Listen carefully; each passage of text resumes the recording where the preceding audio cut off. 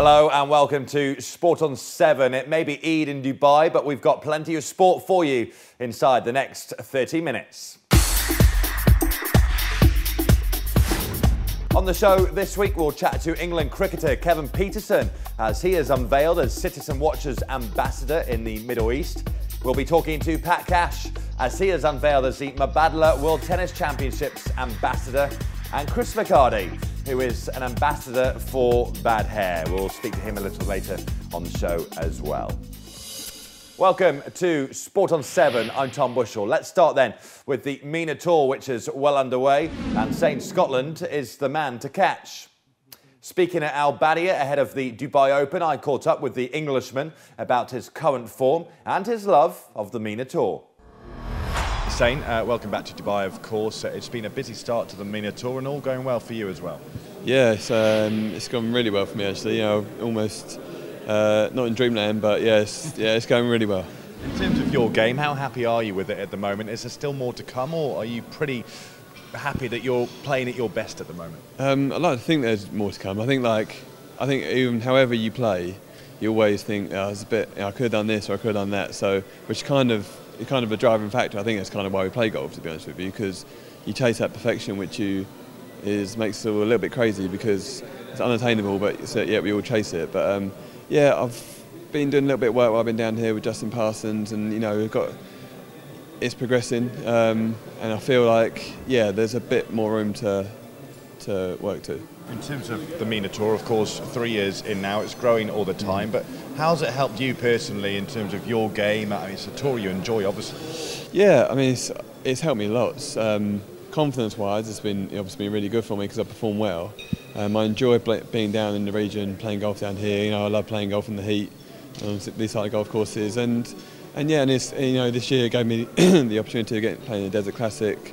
I'm obviously working towards, you know, making that the case for myself. 2014, you know, it's that little springboard which I think in any other development tour you don't really get that opportunity, but the MENA Tour gives you that, and it's great. It's for me. I mean, I played tours all around the world, and this is by far and away the best development tour. You know, and I would, you know, I think even if this year I go to European Q School and go and get my tour card, but certainly even if I have my card and, you know, if events fit in, I would certainly come and play the MENA Tour because it's great preparation. You mentioned the Desert Classic there as well, and 2014 is going to be a massive event, 25th anniversary, the likes of Tiger and all the living previous champions playing. Is that a huge drive for you on this MENA Tour this year? Yeah, big time. I mean, that's, you know, to be able to get into an event like that, normally you'd have to be in a major championship. I mean, and then, you know, I think it's going to be, that week is going to be a special week, as you say. I mean, I think pretty much all the living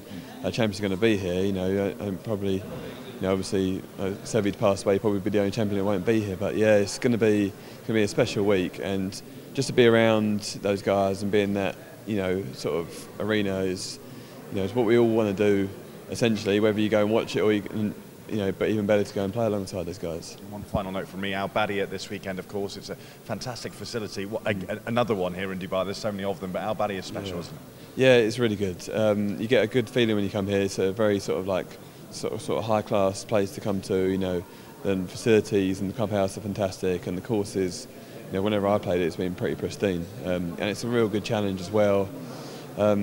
Yeah, I think chatting to the players, this is one course everyone looks forward to getting to because, you know, you've got to play well here, and as last year, Miss Stephen won it. You know, the good player's going to win here, so yeah, this is a good one. The MENA Tour sees 10 tournaments held this season compared to the 4 played in its first year. I also spoke to Adrian Flaherty, who was delighted to see the tour growing all the time. First of all, obviously, just want to discuss the improvements to the MENA Tour, or how well it's grown over the last 3 years. Here we are now with 10 tournaments. We started with 3. Was it always the plan to keep it growing, and where did we stop? The plan was for it to grow, yes, to grow throughout the MENA region, you know, to encompass more countries, and obviously with Oman, Qatar, Saudi Arabia, Morocco, that's a big plus in so few days, in so few times. So yes, to continue to grow, whether it goes to Bahrain or Kuwait or other countries is the mission. But it's going to take time, but it's been good so far. Just talking to Zane there as well, and obviously the winner of the MENA Tour this year will be playing at the 2014 Desert Classic. That's going to be a huge tournament with the likes of Tiger, previous champions playing as well. Can you see a real drive this time around because people are desperate to play at that tournament? For sure. I mean, this year's or next year's Dubai Desert Classic is it's going to have one of the best fields for a long time. So extra incentive, great for the top 3 players from the MENA Tour to play, and they're going to love the experience. And it's not just hopefully the Desert Classic that the MENA Tour can strike up a deal with. We're looking at getting players into Abu Dhabi and Qatar as well. Yeah, we're talking with them, and hopefully, hopefully it will progress, and they'll see the value of the MENA Golf Tour and the value what value it brings to them as well. This year, Stephen's had invitations to play in the Omega European Masters as well as Hassan Trophy. So those are good incentives for the guys to aim for and play for. And in terms of the schedule, obviously it's a busy schedule this time around. A great start over in Morocco, but now the business end, if you like, plenty of tournaments here in Dubai, Oman as well. It really is a nice schedule for these players, isn't it? Well, it works out great. I mean, 8 weeks for them to be full on tour is fantastic, and then get their game in great shape.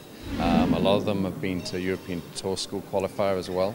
But coming back here, 8 weeks, base themselves here, and not far to go, whether we go to Oman, Qatar or Saudi. So it's a good stretch for them. Zane Scotland has now won 3 out of the 5 MENA Tour events this season, and there are still 5 events to go.